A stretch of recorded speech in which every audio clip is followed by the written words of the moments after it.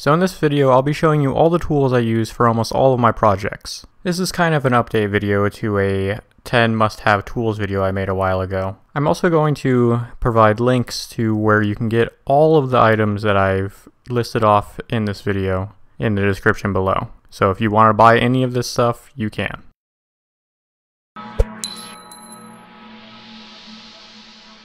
So let's start off with some safety and sunglasses. The safety glasses will keep stuff out of your eyes, and the sunglasses I actually use when I'm using my soldering torch. But instead of sunglasses, you should get some welding goggles or some soldering glasses. If you're working inside like I do, you're going to need some way of ventilating your area. And if you happen to get one of these, be careful not to burn the filter like I did. This is basically just a little fan that sucks all the fumes away. I have it hooked up to some aluminum ducting that goes to a window, and this makes it so I can get all the toxic fumes out of my room. So for all of my measuring, I use these calipers. They're very inexpensive and they're accurate enough for just about anything you need. So let's talk about torches and soldering. For just about all of my work, I use a Smith's little torch, and it's hooked up to an oxygen acetylene tank setup. So this setup is pretty expensive, especially if you're just starting off. Luckily, there's a lot of other options, and they're a lot cheaper than this one. So instead of starting with one of these, you can actually start with a propane torch. And you can get a torch in like this with a starter built in online for very cheap, and then you can just buy the canisters for about $5 or so. I actually prefer this torch end over the other one because it has a finer flame to it, but you'll need a starter for this one, seeing that it doesn't have one built in. So in my work I use a lot of solder. I mostly use solder chips, but rarely I use some solder paste. It really just depends on what I'm doing. So you won't be soldering anything without flux. I use handy flux for just about everything. I do use the other one on gold pieces and some silver, it just depends on what I'm doing.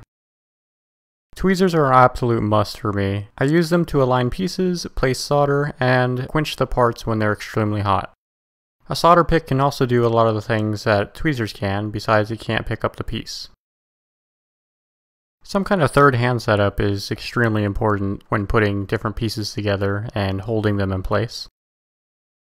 You can also use thin steel wire to hold things in place. Just make sure to remove it before pickling the piece. So you're going to need a place to solder, and you have some options. This is a charcoal block that you can solder on, and this is my now broken honeycomb soldering block. I use this for the majority of my work. And this is just a steel screen. This along with the tripod will allow you to heat the piece from above and below. The screens that normally come with the tripods are usually pretty thin, and I've actually melted through one of them when heating a piece. So I upgraded to this way thicker one, and I've had no problems with it. I really like this setup of all the multi-layer parts on top of the tripod because of the versatility of it all, and it allows me to keep all the hot materials off of my bench so it doesn't catch on fire. You can really set yours up however you like, but I really suggest getting a tripod if nothing else. I use a very small amount of pliers for my work, and there's a lot out there that you can buy that do all different types of things. Just make sure they don't have any teeth on them so they don't scratch up your work, and you should be fine. A small assortment of metal cutters and wire cutters can be really handy, but for the most part I just use a jeweler saw to cut most of my wire, and I mostly use my metal shears to cut my silver solder.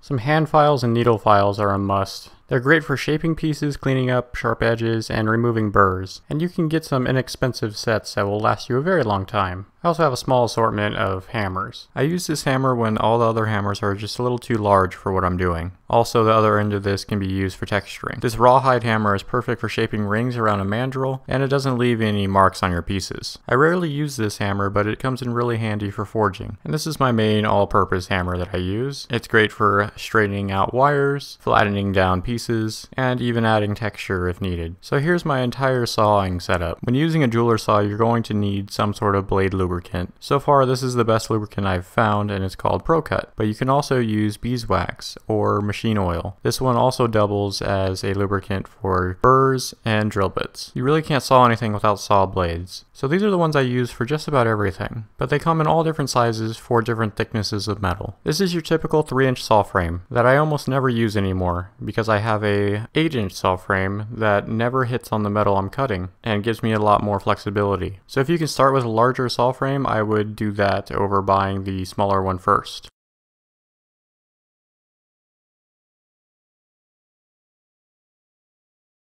And no sawing setup is complete without having a bench pin, and the one that I have happens to have an anvil built into it.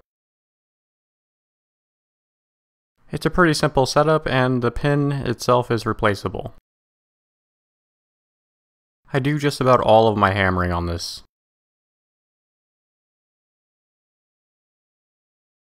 So this piece of wood right here had to be added to my workbench because my workbench has a complete flat edge to it and there's nowhere for this to clamp onto. So just keep that in mind when you're getting everything of yours set up. So here are all my rotary and drill bits. For any micro drill bits, make sure to get some very high quality ones like these, or you're going to be breaking them all the time.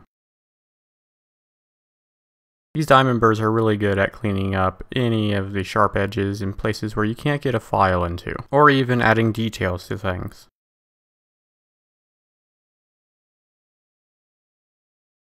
To polish my work, I use felt and fabric polishing pads. They're very inexpensive and you can get them in an assorted pack that has about 80 so pieces. But you're going to have to use a polishing compound with your polishing pads. This is the one I use, and I'll have a link in the description to it. There's a very large selection of different polishing compounds, and each one works a little differently with different metals, and gives a different finish. And these are emery discs. You can use them to clean up scratches or little marks on your piece. Also, they are really good at taking off extra solder. You can also use these to clean up your piece before polishing it, but I find these are way better than the emery discs, and they seem to last me a lot longer too. So if you were to get anything, I would highly suggest these, and I wish I found them way sooner. This is a set of stone setting burrs that I've used to set small and kind of larger stones into settings. Hence the on the nose name. I also have a set of cup burrs. These are used to round the ends of things like wires or prongs.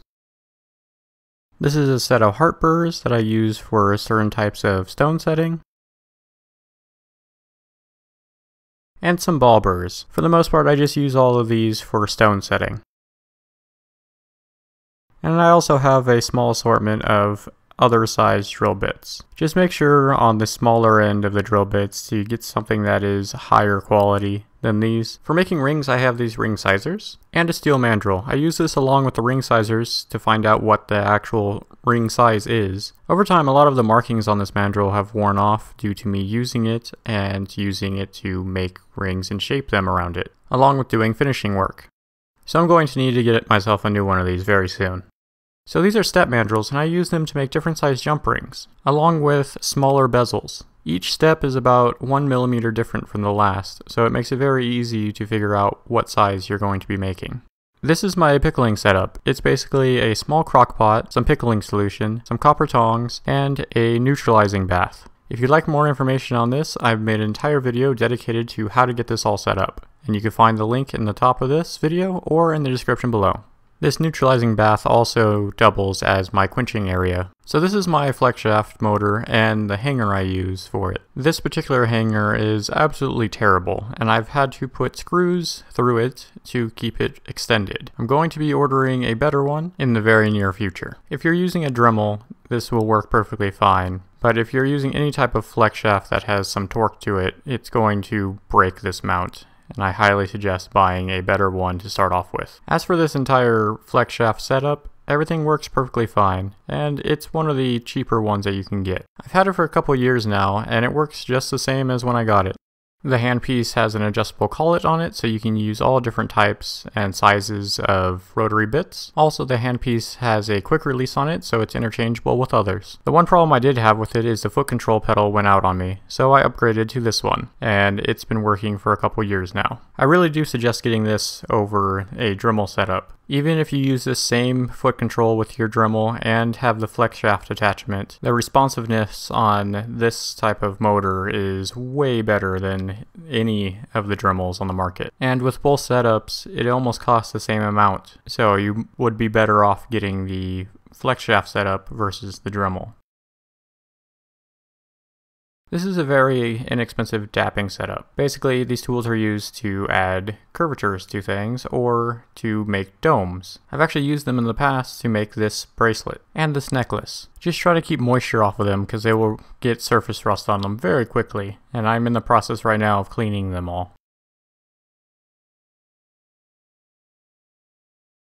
These are some bezel setting and finishing tools that I haven't used very much recently, but I'll be changing that very soon. These ones happen to be stainless steel. They also make brass and stone ones. And you might be surprised, but these two pieces of dowel can help you a lot when setting bezels. And you'll probably see this in the near future.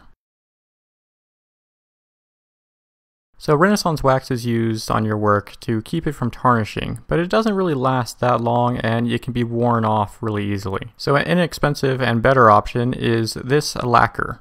It holds up pretty well and it leaves a nice glossy finish. But if you want something even better than that and you have the money to spend on it, you're going to want to get this. This stuff is extremely strong and it adheres to metals really well. And you really only have to use a very little bit on each piece. So one can will go a long way. So I like to add a patina to a lot of my work so you can see all the details or just to give it a unique style. This is liver of sulfur that I used to use all the time until I was sent some darkener from Jack's Chemicals. This does just about the same thing, but without the rotten egg smell of the liver of sulfur. No matter what chemical you're using, make sure to use some gloves. So that's just about all the tools I use for all of my projects. Of course, I have others that are more specialized to just certain tasks that I didn't go over. And honestly, if you're just starting out, you don't need them. In the beginning, you really don't need to buy the most expensive tools. You really just need to focus on using your tools and learning how to work with them and work with the metals or stones or whatever you happen to do with your jewelry. And then later on, when you find you need something better, then you can go ahead and upgrade. So if you found this video helpful at all, feel free to leave a like. If you have any questions about anything, leave me a comment and I'll try to get back to you as soon as possible. If you'd like to be updated whenever I upload a new video, subscribe to my channel. I try to get out new videos every week. Thank you for watching and see you in my next video. Bye.